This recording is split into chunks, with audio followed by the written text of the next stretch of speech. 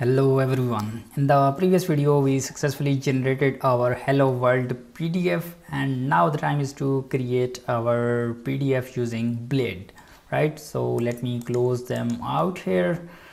So this one is our project, and here I'm going to create a new view file. So let's go to the resources, views, and here I'm going to name this let me create a file. I'm creating the folder, so it's index, or you can say that PDF. Let me name this index so you can understand it better. PHP here, and in the index I'm going to print hello from PDF Blade, right? Hello from, we can say that, index Blade.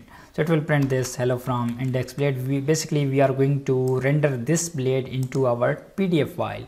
So how to do this? So let's go back to the controller, and in the controller we are passing this hello world, right? We are passing this load HTML, and then we are passing this HTML. So how to pass this view file? So let's go to the documentation.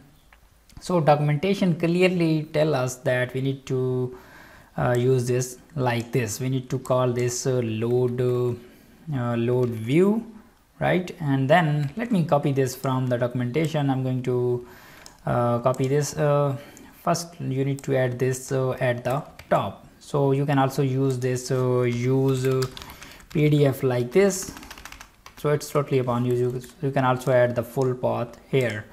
So let's close this out, and here you need to type PDF, and this would be PDF. Why it's not loading this out?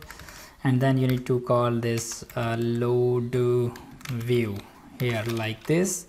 So let me go back to the documentation. So it's a PDF and then load view, and yes, it's correct. And then we are going to download this. So here you need to pass your Blade view. So it will by default load it from this view directory.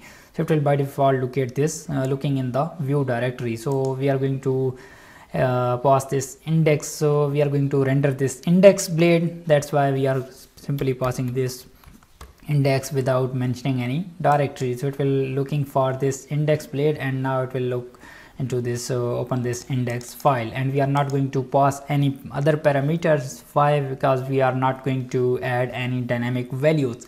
First we are going to generate a simple Blade and download it as PDF.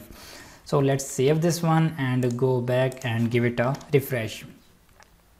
And yes, the PDF is downloaded, and let me open this out, and yes, now it's printing that hello from index Blade. So it means that we are now successfully able to generate the PDF using DomPDF using a custom Blade, right? So we successfully rendered this Blade into our project. So let me check the video size. Our video size is not going bigger, so you can also print whatever you want. So in the next video we are going to generate a beautiful design, and then we are going to render this into our template, and then we are going to move to the further. So next video is going very amazing, so don't forget to watch this out. So I will meet you in the next one. Bye bye.